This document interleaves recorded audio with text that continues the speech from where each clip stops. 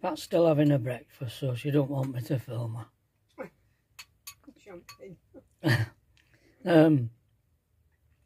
Now, where do you start? Terrible thing happened yesterday. I nearly got scammed. Oh, it's blooming heck. I'll tell you what happened. I'm on Facebook, but I don't really use Facebook much.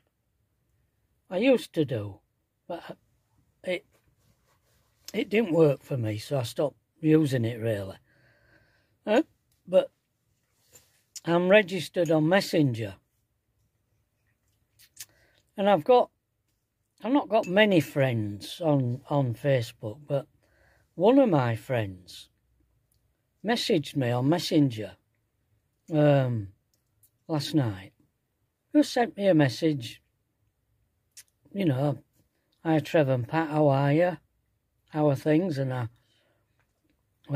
replied to her and said that we're fine, you know, and how are you? And this sort of informal conversation went between us for a bit, and then I got and mind you, a picture of this friend is there, and you know, I even clicked on the profile, and it took me to her profile on Facebook, because she started talking about things that were unusual, and she mentioned some organisation that gave grants to people. I mean, I can understand why they'd receive grants, because her and her husband run a company who are involved in charity work a lot. So I could understand why they'd be interested in getting these grants. But for me, she was recommending me to apply for these grants, and this woman. I kept saying to her, well, it don't really apply to me, because I'm not involved in charity work or anything like that. But she sent me this link to this agent that she used to get these grants. And I said to her, I can't communicate with her because she's not a friend of mine on Facebook. So she messaged this friend to ask me to become a friend. So I agreed to have this friend, and then this friend sent me a message saying what grants would I be interested in. And I said to this lady, I think my friend's got a bit mixed up with all this, because I'm not interested. I don't know what the grants are about or anything. It's nothing to do with me, these grants, so I don't know why she wants me to contact you. So I get a reply from her saying that my name's registered on their database, and I've won a grant, and click on this link to apply for my grant. And I thought, there's something strange here. So I went back to my friend, and what I did was I emailed her, and I went back on Messenger and said, I've sent you an email. Can you reply to that email? Because I don't believe you are my friend, who you say you are. This person just said no. And I said, well, you email me back on reply to my email that I've sent you. And so she said, okay. And that's the last I've heard. So I then telephoned the business that this friend of mine and her husband run, and they'd gone home. But the person who was there said they couldn't give me their private telephone number. It wasn't right. But he'd passed the message on, and I told them that what had happened. Anyway, about 10 minutes later, I got a telephone call from, was it their granddaughter? Yeah. Their granddaughter, who said that their Facebook page had been hacked and that a few people had been in touch with her to tell her. So do not have anything to do with it. So I've deleted these people, and I've actually deleted my Messenger app. I'm not, if they can do that so easily, I'm not have anything more to do with Messenger. And I just thought I'd tell you about this. Just warn you to be careful, because it just looked like my friend. It really fooled me. I thought I was talking to her, and I wasn't. I did think it was a bit strange. Yeah, what they were saying. Because I kept saying to Pat, do you think she's got a bit of... Because she'll be getting on, you'll be a bit younger than me, but in her early 70s. And do you think she's got a bit of Alzheimer's or something? You don't think things like that can happen. Really dodgy stuff. Another thing I wanted to bring up was over this trip, this last 3 weeks, I've discovered lots and lots of sites that are no longer open in the winter. Be it caravan and motorhome CLs or camping and caravan CSs. Lots of them are closed for the winter. Never come across so many before. And I think it's because of the electricity situation. So I've actually booked today. We're leaving Driffield today for the weekend, because we're going back to Tracy's on Monday. And I booked on a site on the outskirts of York. And I think this site is going to cost me. I think it's going to be expensive. The only one I could find that was open, I did ring one where I've been to before, but she said it's too wet. Because it was grass. It were all grass, but it's usually very hard, and you can park on it, but not at the moment. It's too wet.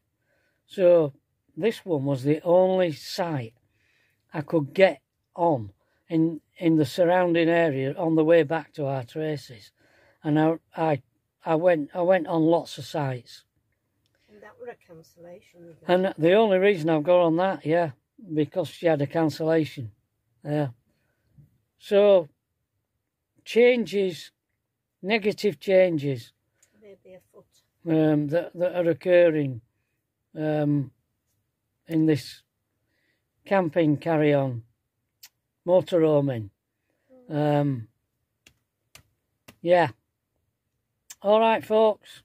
I'll make a little film of this little area we're in here. I've got to go into town. I've got to walk into town and get a bit more cash. I don't think I've got quite enough cash to cover this site. I don't know whether it's going to be 25 or over a night. Okay, folks, I'll see you later. Bye, everybody. bye. This is behind. This is where we've been parked, folks, tonight. There's lots of little boats moored up here now.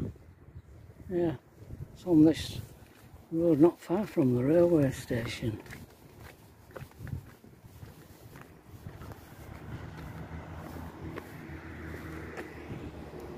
Yeah.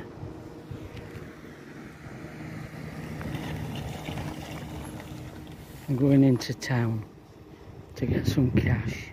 That's where we are. Well, this is an ambulance that someone's going to do up into a camper, I believe.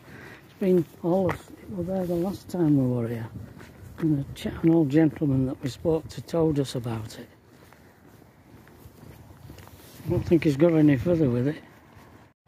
Right folks, here we are. You can hear traffic noise because we're near A64 I think. This site is called Chowdene. It's a caravan and motorhome club CL. It's 25 quid a night with hookup. That's what they are getting now. This is the only one I could find them. It's a 5-van site. You have fresh water, there's showers and stuff here.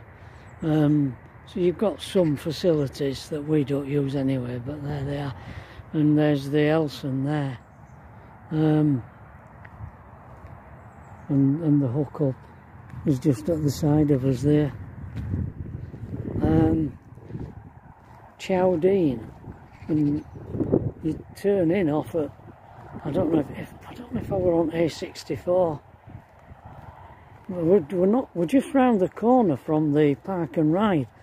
The lady says, just walk out of the gate, the entrance here, turn left again, and you're at the park and ride, so you can get the bus into York, the park and ride bus into York,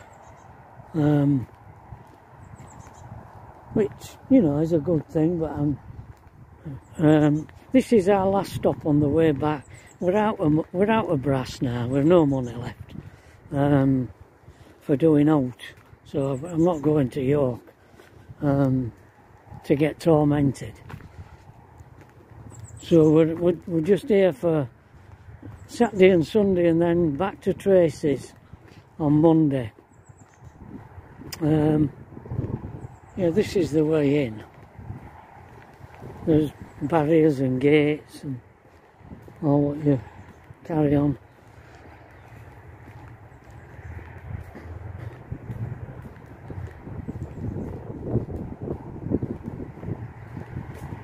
Yeah, I don't know what's going to happen in the future with the costs and everything now.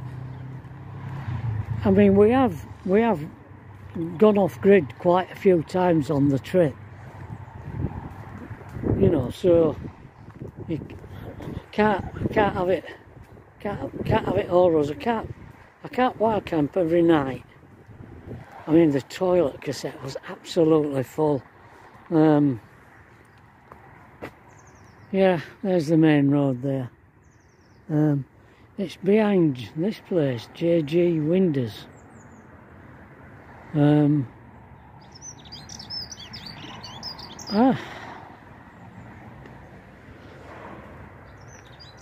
I think all we can do is do what we've been doing, and wild camp interspersed with sites and wild camping.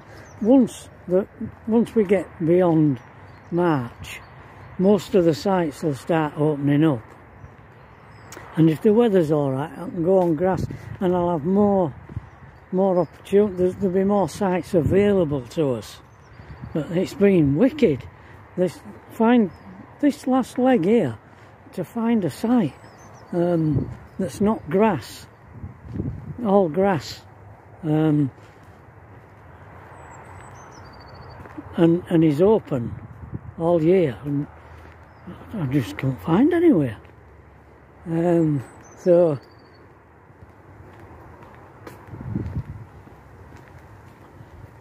when we get back, the priority is Pat's eye test. She needs some new glasses, does Pat? So that's got to happen when we get back. I do not know about the European trip. I don't know whether we can afford to do it, to be honest. We'll see. I haven't written it off altogether, but we'll just have to wait and see. So this is where we are, folks. Here on the edge of York, just waiting it out until Monday when we go back to Tracy's. Alright folks, we'll see you later. Bye-bye.